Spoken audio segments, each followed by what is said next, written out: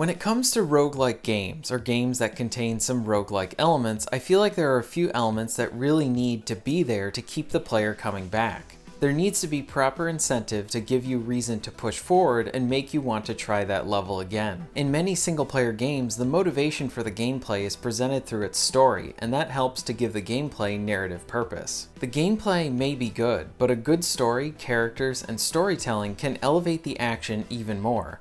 I have said this before, and for roguelikes, I feel like you need to have some sort of reward that you're earning in the long term and in the immediate. Give the player things to grind towards while also providing them with items and boosts that they can find within the dungeons. And let the player take something back with them when they die.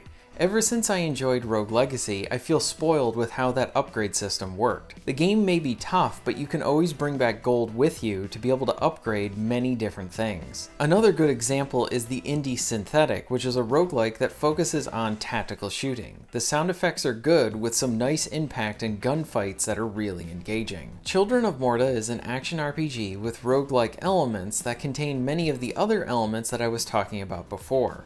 Children of Morta surprised me with its story, narrative, and how it engaged me with its gameplay and progression. Ladies and gentlemen, I present to you my review for Children of Morta.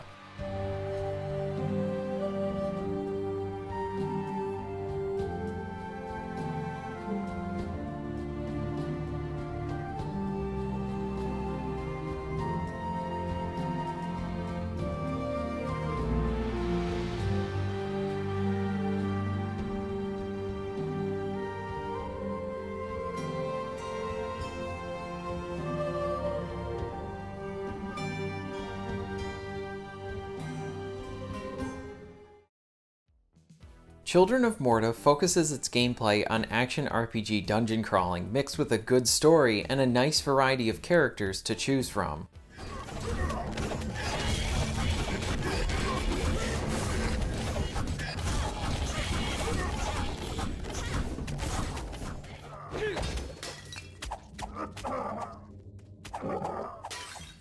The game starts out with you as the swordsman, and the action is great. It feels satisfying to cut through enemies. Using your abilities to manage the mobs of enemies is really important. Each of the characters have different dodges that they can pull off.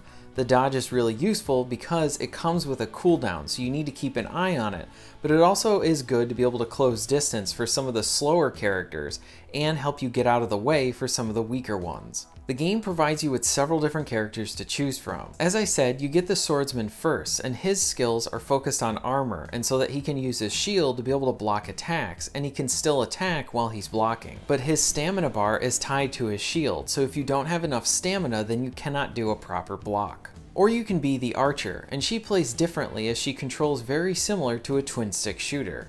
The characters come down to preference, with each one offering something unique. One of the sons focuses on using daggers. His playstyle is interesting in that he builds himself up into a frenzy as he attacks more. So the more you attack, the faster your attacks are.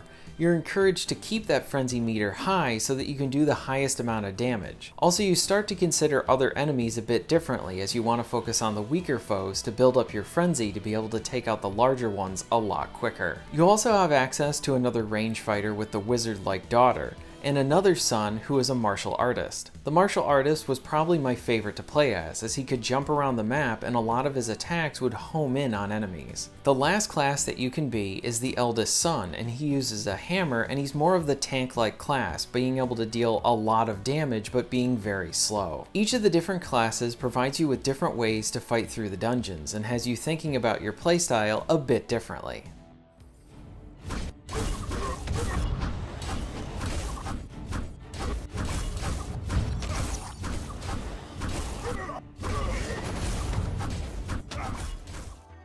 The different characters do allow for experimentation since they play differently from each other. You may find yourself getting into the flow of one class and then switching to another one to try them out, and then you find out that you like this new one better.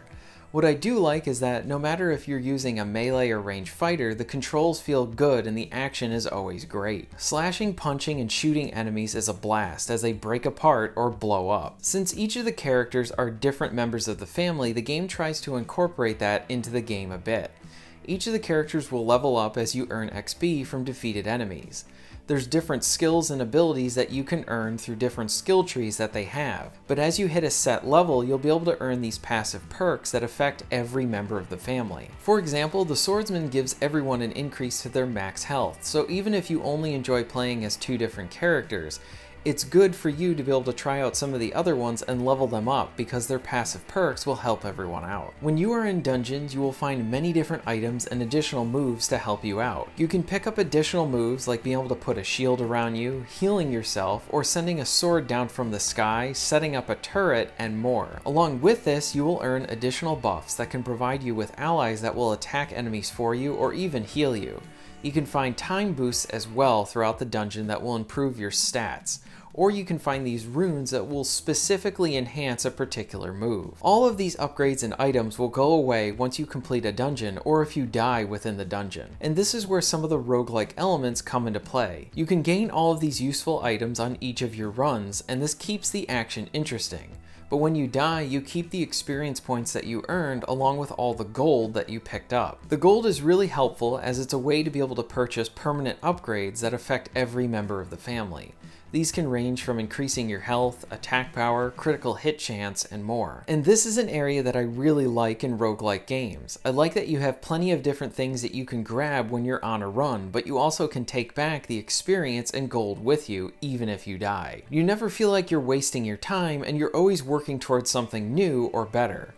There's a large amount of upgrades, and the progression keeps you hooked as you want to continually better your characters. Health is another thing to consider within the dungeons, as you can only normally heal when an enemy drops a healing potion.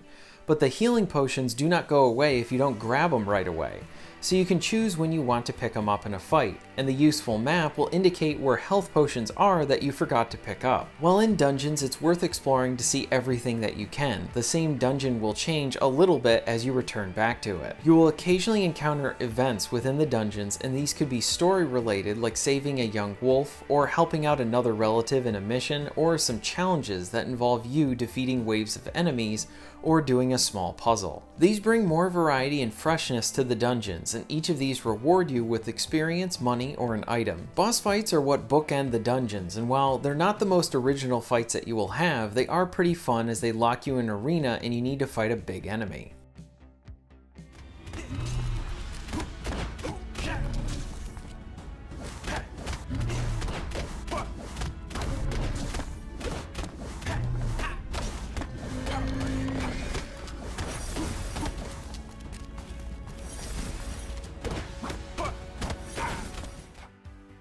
The game allows you to enjoy the action with a friend in local co-op. The game is roughly the same as single player and in co-op, but there are some differences. The big one is that you can revive your partner, which is a nice bonus since there isn't a way to revive yourself in solo play unless you have a specific item. You can create some fun combinations with each of the different character playstyles.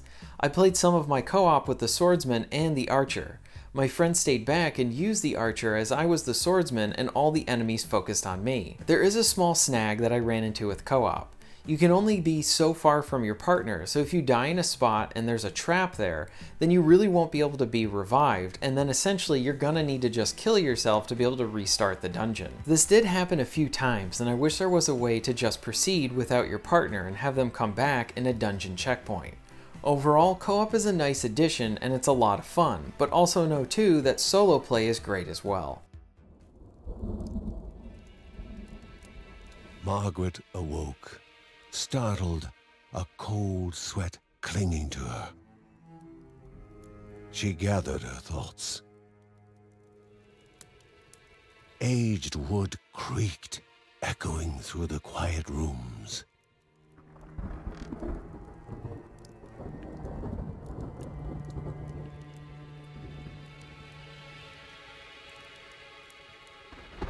Near the house stood a shrine to Rhea Dana, goddess and daughter of the land, of Rhea and a being of comfort. The story is one area that really surprised me. I knew very little going into this game. I saw the art style and that's what drew me in, but I didn't know what type of game this was and what it was focusing on. I was pleasantly surprised by the narration that greets you at the beginning of the game. In a way, the narrator reminded me a bit of the narrator from Bastion, or as if the developers were inspired by it. There's much more story here than I initially expected, and I was pleasantly surprised. This was seen even when I ended up dying in dungeons and returning back to the home, and there would be another short story sequence waiting for me. Some of the best ones were when you get to see these mini arcs when one of the children wants to go out and fight the corruption with the rest of their family. These are small story moments, but it helps for us, the player, to be able to connect with these characters. I found myself getting invested with this family and enjoying the stories that were presented. Sometimes when you return back to the home, there would be these mini story events that would trigger if you want them to give you some more insight into the characters. Joey and Mark had not known each other for long, but as happens with some young men their age, a friendly rivalry was already taking shape. Uncle Ben pondered over a map he received from a refugee. The Silk Caverns were a twisted maze of dead ends and venomous nests, but somewhere along the right path, a Neadia, spirit of the Caldipo Caves, rested. I do want to mention a few flaws that I encountered. The big one that I had was how characters would get infected by the corruption as you played as them, which would slowly hurt their stats. I saw this when I kept dying as one character and his max health was decreasing. If you decide to select a different character, then the infected character will slowly get healed and get back to full strength. But this feels like an artificial way to force me to try a different character. I understand that this game wants to include some form of consequence with death, but I think something better could have been done here, because it's just annoying to have to select another character because the game wants me to. My suggestion would be to have 2 or 3 characters that you switch between so that you don't need to worry about this as you're switching between them and they'll heal on and off. The other flaw was that some may find the dungeon crawling repetitive, as the structure is very similar from level to level. You will encounter new enemies and gain new rewards, but after several hours you will pick up on the familiar structure. The continuous rewards kept me coming back, and while I did feel like it got repetitive at times, I always did want to continue playing. Before we get to the conclusion, I need to praise the great audio presentation within Morta. The narration is great, and so is the soundtrack. There are some great tracks that will stay with you, and here are a few tracks from the game.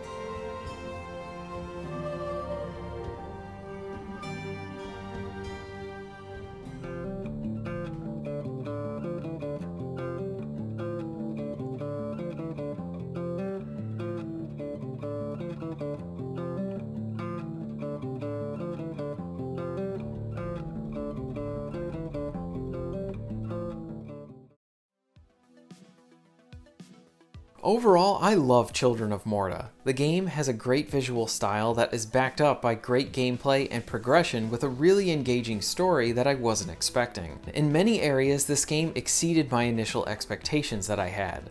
Each of the different characters provide a different playstyle and something different that both engages you to try out something new and find someone that really fits your style. You can start the game as a melee fighter, and then you may find yourself switching to a ranged class for some twin stick action. The game really does pack on the rewards with traits that affect all characters, individual level ups, gold to spend on further upgrades, and items to grab within dungeons. An added bonus is that you can enjoy the entire thing in local co-op.